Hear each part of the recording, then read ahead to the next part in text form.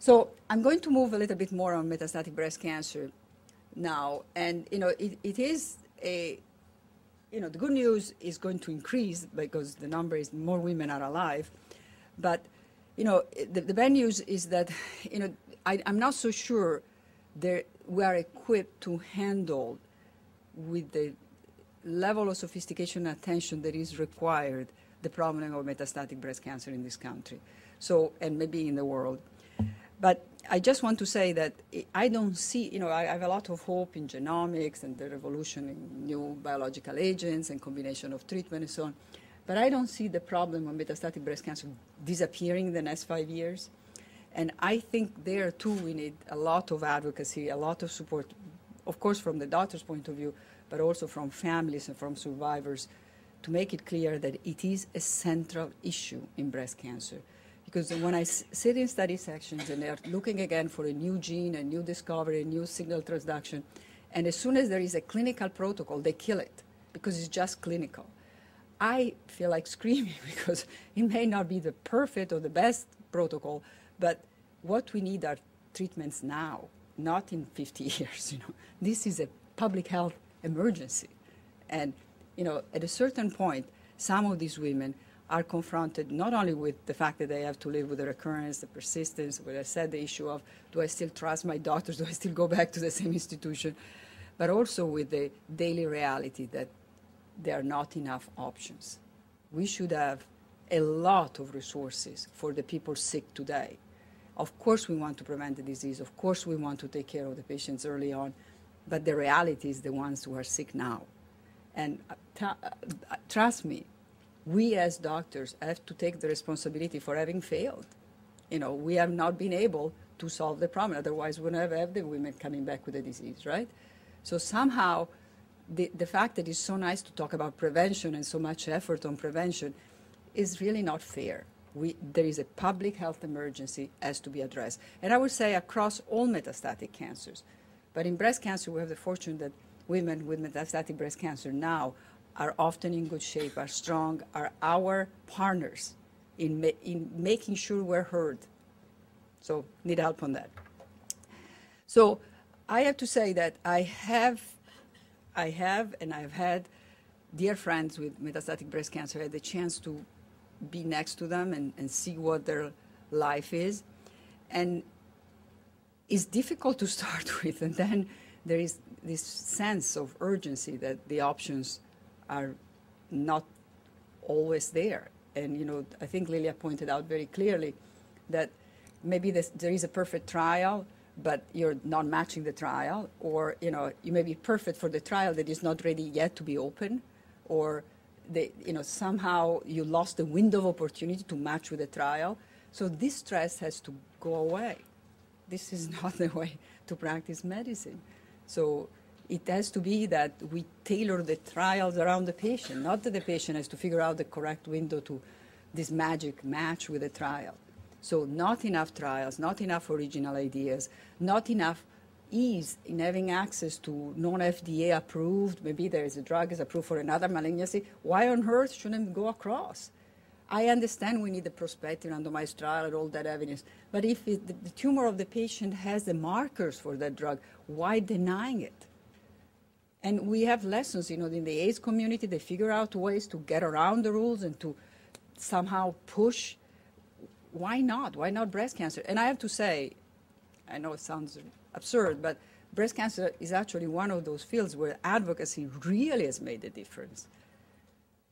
So if we cannot pull it through with breast cancer, I don't even want to mention about the other solid tumors. So more clinical trials, with all respect, and people who know me well, my colleagues know that I really mean it. There shouldn't be NCI cancer centers without a lot of clinical trials.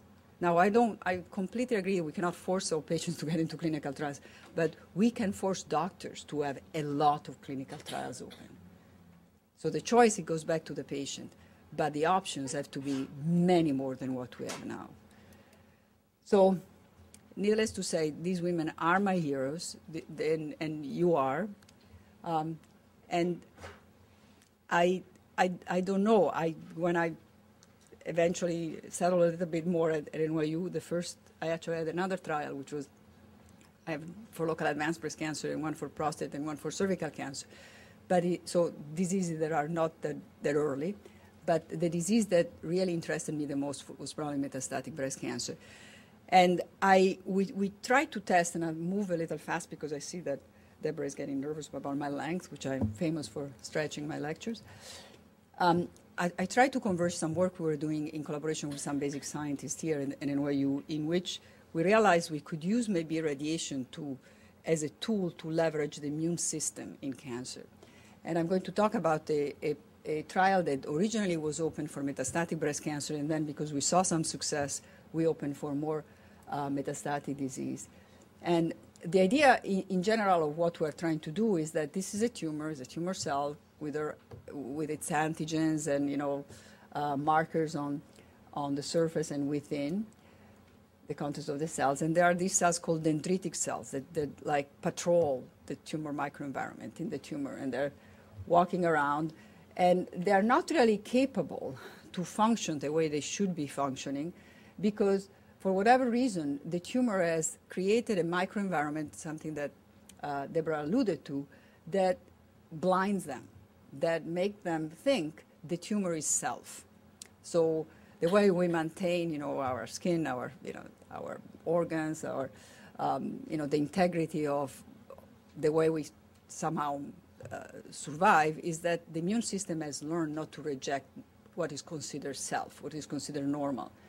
So what we learn about tumor immunity or lack of rejection of tumors is that somehow these cells and other cells are capable to read the tumor, but they consider it non-dangerous.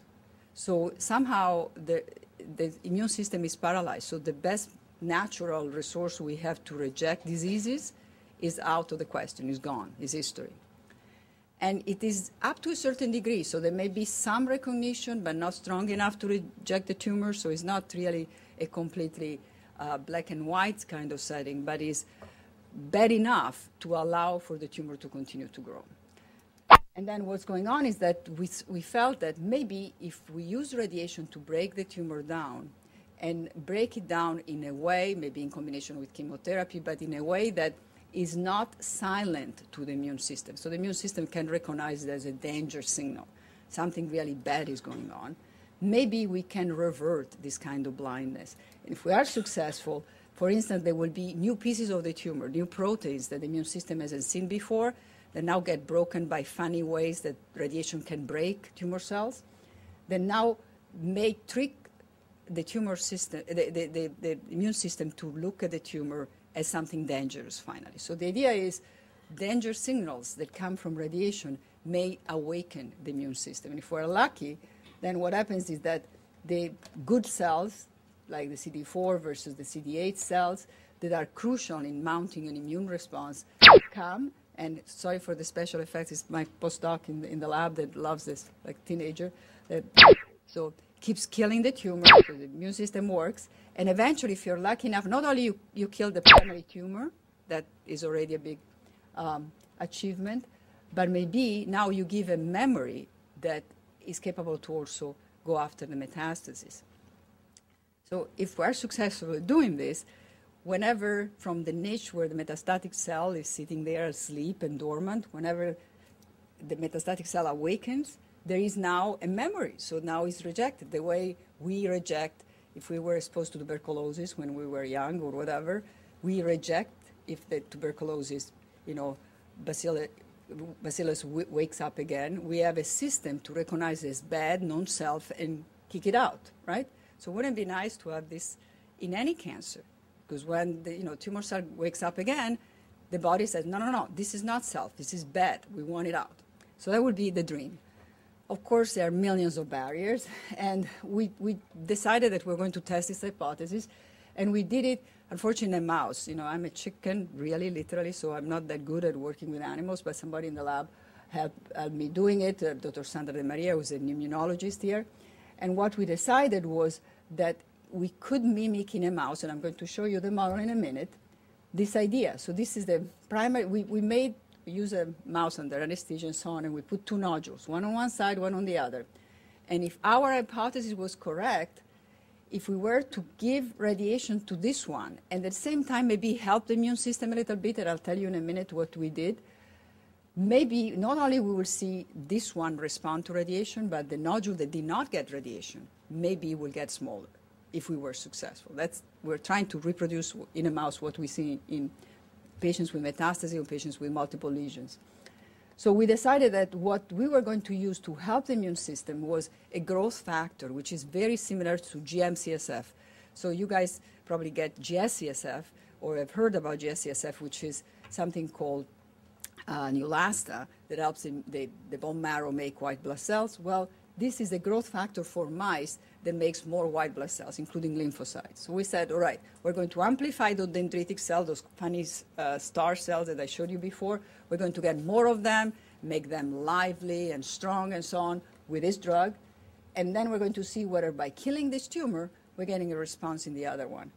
So we try, put the radiation, and we assess the response both here and there. And what we can show here, so now stay with me, this little biology, first grade or whatever, basic biology, for first year, biology, beginning of biology. So this is the mouse that didn't get anything. So the tumor, both this one, the black one here and there, they're growing both ways. So this is a mouse that got the growth factor just for the dendritic cells that I told you, and doesn't seem to do much, and we wouldn't expect, otherwise we will use it as a conventional treatment, but it didn't. So this is growing in both sides. Both sides are growing the same. And this is a mouse that got radiation in green to the primary tumor only, as we had planned. And you see that, of course, radiation kills the primary tumor, but no difference, on the other tumor, because you're irradiating one. You're not irradiating the other one. But when you combine this little help to the immune system with the radiation, not only you get an effect on the tumor you irradiate, but you get the effect on the other one too. So this was the first proof of evidence in mice that by using radiation with a very basic and otherwise non-efficient, as you can see in red, immune modulation, you were able to, in fact, get an effect outside the radiation field. So said, all right, we love it. Now we want to try to see whether there is a safe way to do it in human beings. And we designed a pilot study that used, and I'll tell you in a minute why chemotherapy as well was included, but we were trying to make this abscopal means effect outside the focus, so outside the target. So we wanted to see whether we could do that in human beings, and we did this proof of principle trial. So we wanted to irradiate one metastatic lesion and then give GM-CSF, which is equivalent of what we did in mice before, in patients who had metastatic solid tumors. And again, this is the concept. You give radiation here. The GM-CSF makes these dendritic cells more activated and somehow recovers one obstacle the patients have in their immune system. If you're lucky, you have a better cross-presentation, which is a mechanism by which these dendritic cells that are like policeman cells recognize the tumor cells and say, okay, this is a bad cell, we have to reject it.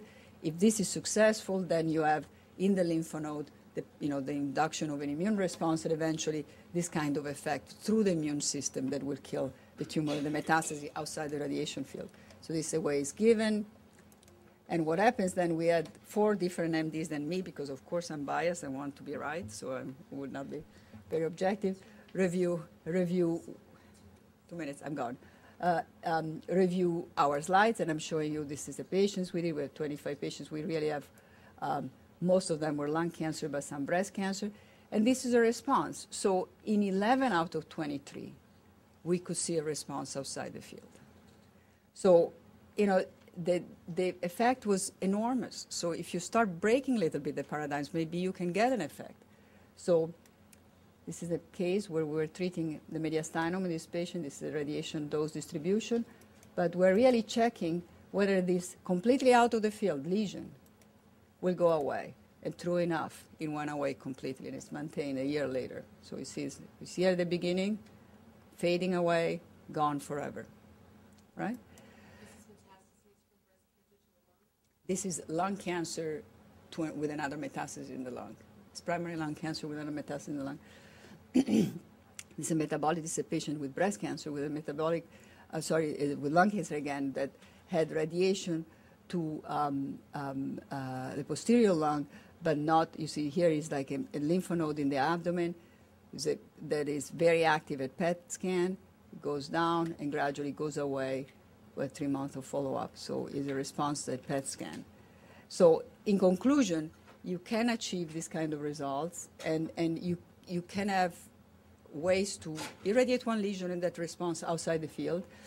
And all these patients were kept on the same chemotherapy because the medical oncologist was nervous to, they were sick enough, the medical oncologist was nervous to stop the chemotherapy, even if they had already progressed in that chemotherapy. So in a certain sense, we had a built-in disadvantage because the chemotherapy can also be immune suppressant. So, but we did it, and now we are on the verge of similar trial where we're doing without chemotherapy and see whether it could be just used as a mechanism to down-regulate other metastases in a very well-tolerated, almost no toxicity in this trial. So I think I'll stop here. I just want to recognize that we desperately needed a way to measure the immune system in these patients, and we're lucky because you really, when you see an immune response, you really want to prove that it's immune-mediated. And we got the support by this group, is like a coalition, the Manhasset group of Women Coalition Against Breast Cancer. Were very generous to fund the immune monitoring part of this trial. So I'll stop here and just want to say that all of this is possible because